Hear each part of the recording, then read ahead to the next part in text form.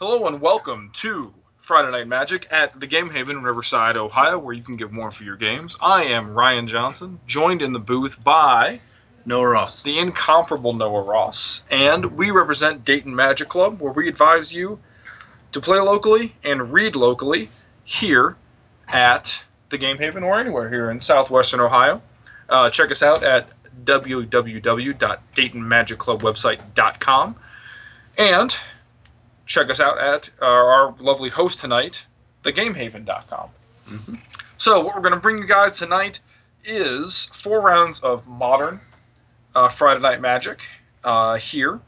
Our first feature match is Curtis Frazier versus Gavin Greaney. I know that Curtis is on 8-rack, or I strongly suspect he's on 8-rack. Mm-hmm. I don't know what he's playing tonight, but that has been his go-to weapon of choice for the last several weeks. I don't know what Gavin's playing. Do you know? I was scouting the room and I saw Gavin shuffling up what looked to be Tron of some kind. Tron, huh? What do you think the 8-rack matchup is there? I'm really unsure. I don't know. It could be really good. It could be really bad. I expect it to go just exactly like that. I expect Curtis to either take over or run out of gas way too fast and just get ran over. Here's my thought. Ensnaring Bridge is pretty good against Tron. Ensnaring Bridge is pretty good against Tron, yeah. The lot of discard could be helpful in keeping Gavin from assembling the Tron in the first place. He can't really help it if he naturally draws it, but he can certainly try to stop him from using all of his search effects to bring it out. So I think the matchup is probably fairly okay for Curtis, but we'll see. I mean, 8-rack is one of those decks where it tries to lock you out and then kill you over a very long period of time, which gives your opponent a long time to draw out of it. So I think Gavin is down to 6 cards, and he opens with an Urza's Tower. Not bad. Not a bad start. Curtis is definitely on 8-rack. That is an Inquisition of Kozilek, and he is going to see a bunch of... Wait a minute, is that packed? Yeah, it looks like blue-white Tron, perhaps. Or mono-blue Tron, even. Maybe. See Solemn Simulacrum. What's that guy? Some blue cards of various kinds. Is it a packed negation? Is it a packed negation? Whatever it is, Curtis doesn't like it. Shiny. It is shiny. It's a Treasure Mage, our operator is telling us. We So forgot to introduce him. Jacob Ross, our operator tonight. Yep. Thanks, Jacob. Treasure Mage seems like a good grab there. Yep. Uh-oh. That is Thoughtseize. the infamous Thoughtseize. And here we're going to take the... What is that? Stifle? No, that looks like maybe a Condescend. It would be weird if It was is, Stifle, a Condescend. because Stifle's not legal. Condescend, the counter target spell unless they pay X Scry 2 card. From the Real original good. Scry. Yeah, real good. Real good. Looks like Curtis played at rack. Yeah, for those of you who aren't as familiar with the archetypes in Modern, 8-rack plays 8 the rack effects in the rack, and then what's the enchantment one called? Shrieking Affliction. Shrieking Affliction. Both of them deal damage to your opponent if they have less than 3 cards in their hand. I think that might be a Shrieking Affliction. What was that? A repeal?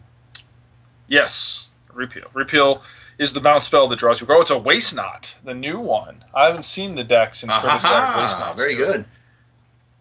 Waste Knot, the new M15 card, could be a Wrench Mine.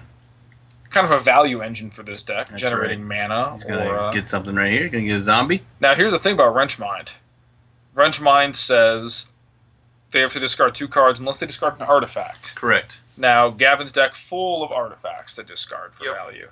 But Curtis is going to get a zombie token off the Waste Knot because he discarded a creature. Value City. Gavin up to double blue.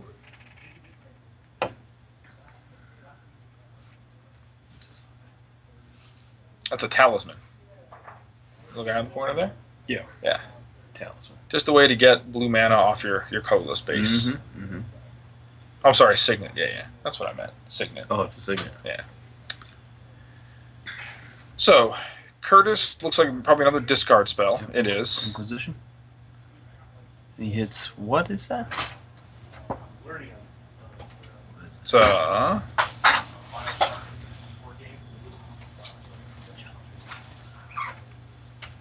Alright, Curtis is pointing to all of his effects. He says you got 0 cards in your hand. You should lose. Yep, and this is the point where Curtis wants to get to. His opponent's out of resources. Yep. And he's just going to start taking damage. Yep. He's out of resources, so he's going to either have to... There's another rack, and the rack stacks. That's pretty bad. So this is a ton of damage every turn. Yep. So he's at 0 cards right now, so he just took 6. That hurts. And because he's up against it, he has to play whatever he draws. Yep. He looks like he found... Thirst for Knowledge is my theory. Thirst for Knowledge? Said Waste Not will trigger there.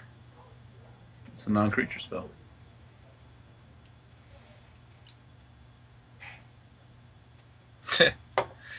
Waste Not triggers off of Thirst for Knowledge. Every time your opponent discards a card. I was not aware. It's the best.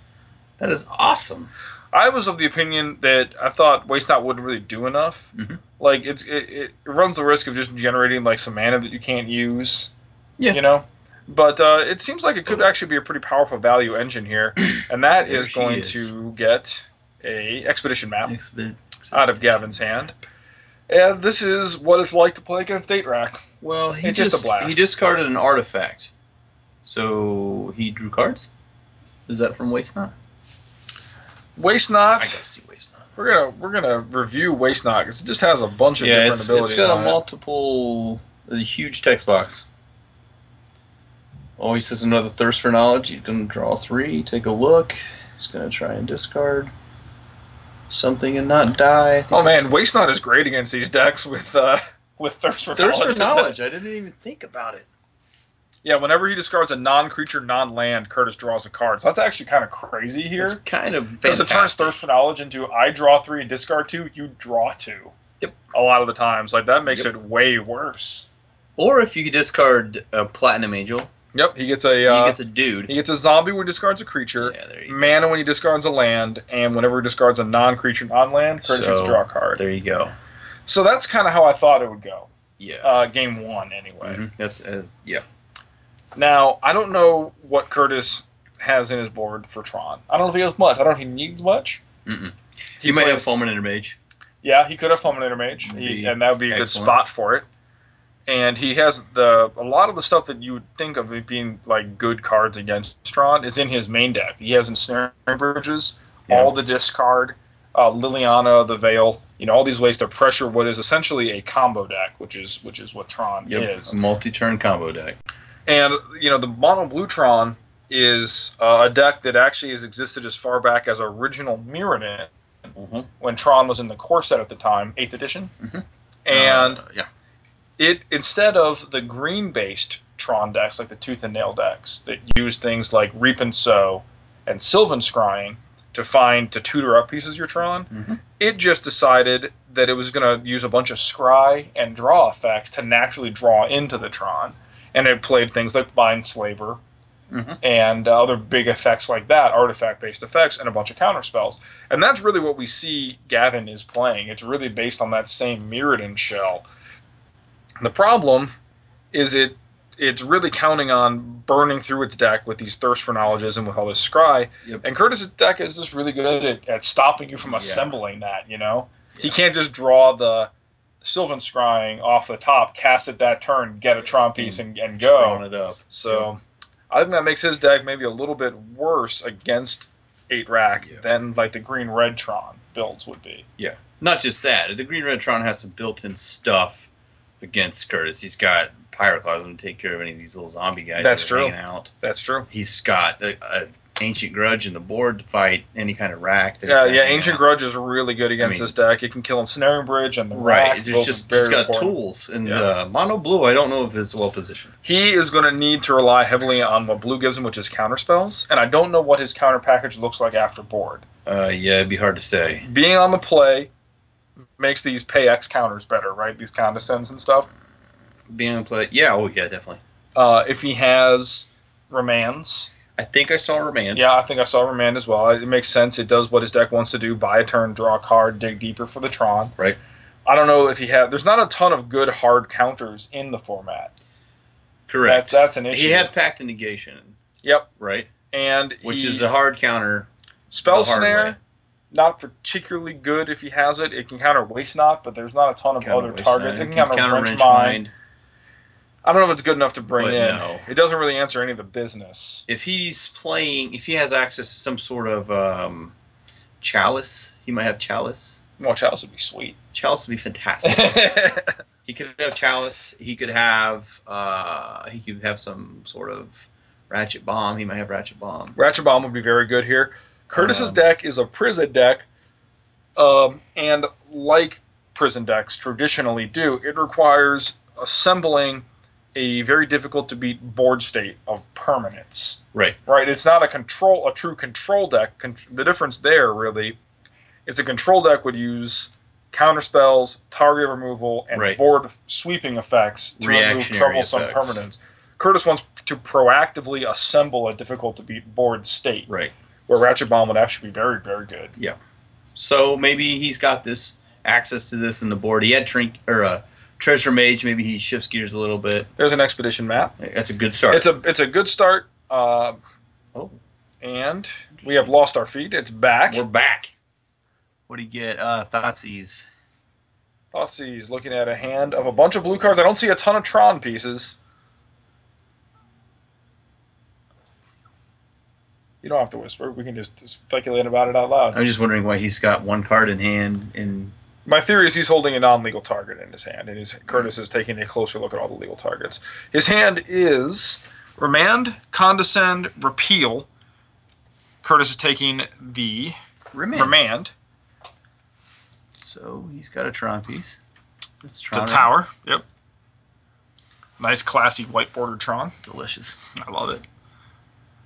Ooh, Wrench Mind. There's a Wrench Mind. Curtis knows there weren't a ton of artifacts in the hand. He said Condescend. Condescend, which is, like I said, on the play, so much stronger.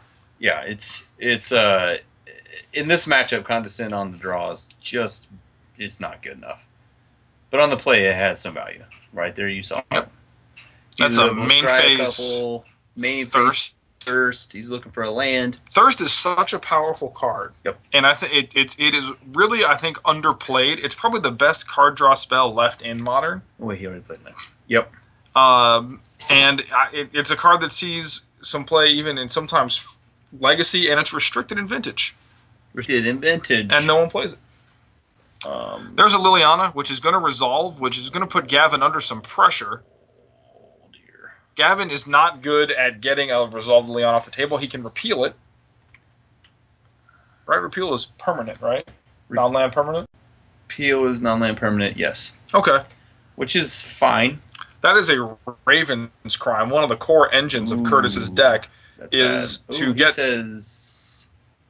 Here's... Oh, you're going to repeal Liliana. Repealed it. Well done.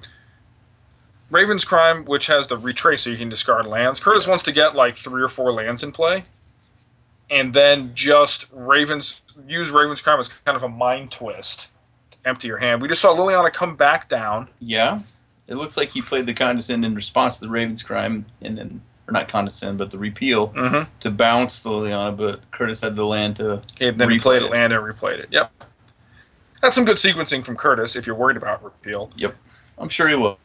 I'm sure it was on his radar. He thought seized and saw it. Curtis, a Pox player in Legacy. That it looks like a retraced Raven's Crime just happened there. Boom. Is that Dark Confidant? That's a Dark Confidant. Yeah. So again, now Curtis' deck is running on all cylinders. His deck, like the Pox deck in Legacy, is designed to play off the top. It's got a ton of mana sources, and once he gets a victory condition in play, he doesn't need to do much else. Right, he can lands become retrace fodder for Raven's Crime if your opponent starts trying to sandbag cards. It's almost impossible to try to build up a hand again here because Liliana plus Raven's Crime every turn. Yeah, that's 2 just cards. Threatens to just take 2 cards away from you if you try to hold anything back. And if you try to play your stuff out, well, then when Curtis draws the rack, that's when you start to get punished. Right. So, and Liliana has a built-in safety valve if he's actually able to find a creature that he wants to play. Exactly. Just go it's down. Actually, for those people who don't have a lot of experience playing against these prison type effects, it can be really hard to break this up because there's just no safe spot for your cards. Exactly. It always feels like playing your cards is so bad, but holding them doesn't do any good either. Nope. So, and now Curtis is just starting to beat down. He's added a Swinging new in. vault to the table, which is the best man land left in Modern. Not left, I guess. You don't have Mishra's Factory, but Mutavault does a pretty good impression. That is an Oblivion Stone. So he's got the Tron together, right? Is that what I see? Yeah, he has Tron. No, that's 2 towers. Yeah. 2 towers and a power plant. He doesn't have a mine. No, that's a mine. I'm sorry. That's just a different art. Yeah. He's got Tron. I think these are the 8th edition. The top Yeah, two are 8th edition. What's this? They all are. Oh, that's They an all 8th are. edition. This looks like a tower to me, the mine. It's the one where they're mining like the mesa type things. Yeah. Mm-hmm. So Oblivion Stone is going to do a really good job at cleaning up the board. Curtis read it to make sure that it hit Planeswalkers, and it does. It says non-land permanents. Unless they have the thing on it, right? Is that correct? Unless they have a fate counter. A fate counter. Yes. What's happening right now? What's that guy? That is an expedition map. Going to probably go get it. Oh, that is a... It's Curtis Scott. What is... Oh, it's a waste knot. Oh, cool. I bet Curtis is not displeased to see that. That's a good one. That's a good one to have hanging around. What he really wants to find is one of his 8 copies of the Rack that give his deck its name. Correct. That's what he really wants. Really getting pressure on that life total. That Oblivion Stone. His opponent is at 0 cards right now, I think. That's true. Expedition map fetched up a Academy Ruins, and Academy Ruins gets back Found an Angel. Platinum Angel. Now Platinum Angel is pretty good. You can't lose the game, your opponent can't win the game, but Liliana of the Veil is a great answer to Platinum Angel. Yeah, it gets him every time. However, Academy Ruins can just make it can get back Oblivion Stone. It can all day. So we get kind of like a counter lock here. Yeah, it's interesting because what Gavin can do now with Academy Ruins, like people can do in Legacy against discard with Brainstorm and Sensei's Divining Top, they can hide the cards on top of their library. It's pretty safe up there. And Gavin can now put cards on top of his library and then draw them and cast them, which will keep them safe from Curtis' discard effects. But he is going to have to assemble some kind of board through Liliana and the Rack. Simulacrum, right? Yep, Solemn Simulacrum. That's the new art. So we'll see. This got interesting. Yeah, he found the Academy Ruins and made it a game. Yeah, it wasn't looking good. Man, Academy Ruins is just an insane effect. It's so good. It's so good. That card is so gross. I remember playing it in Standard. I did too. Playing mostly against it. Right. And I just... It's real good to get Mind Slavers back. I don't know what's happening right now. Oh. Looks like we had a concession there. Someone scooped up. We're not really sure who it is. May have been Curtis, but I doubt it. Right? Oh, he was dead. Yeah, he took enough damage to die. Who did, Curtis? No, Gavin. Gavin died. Oh. Life totals are important. He just didn't have time. Curtis had that really disruptive board state. Gavin had that really powerful engine assembled, and given a couple more turns, he could have definitely clawed his way out of that. But Curtis's early disruption, he finally found another Liliana and a copy of the Rack. Backbreaking. And that just that gutted him. So Curtis Frazier will win 2-0 over Gavin Greaney. In round 1 of our Modern tournament. We're broadcasting live from the Game Haven in Riverside, Ohio. If you enjoy Modern, if you enjoy Standard, if you just enjoy playing Magic the Gathering card, you should come out here and check us out. Absolutely. Check us out at DaytonMagicClubwebsite.com. Mm-hmm. We'll have new articles starting to go up shortly about your local tournament scene here in southwestern Ohio. Can't wait. Frequent contributor Noah Ross here, sitting next to us. He can't wait to get back to it. I can't wait. So that was round 1 in the books. We're going to take a quick break. And we will come back to bring you round 2. We're going to go scout the room and find some good decks to get on camera for round 2 for you guys. So stay tuned. We'll be back soon. Thanks.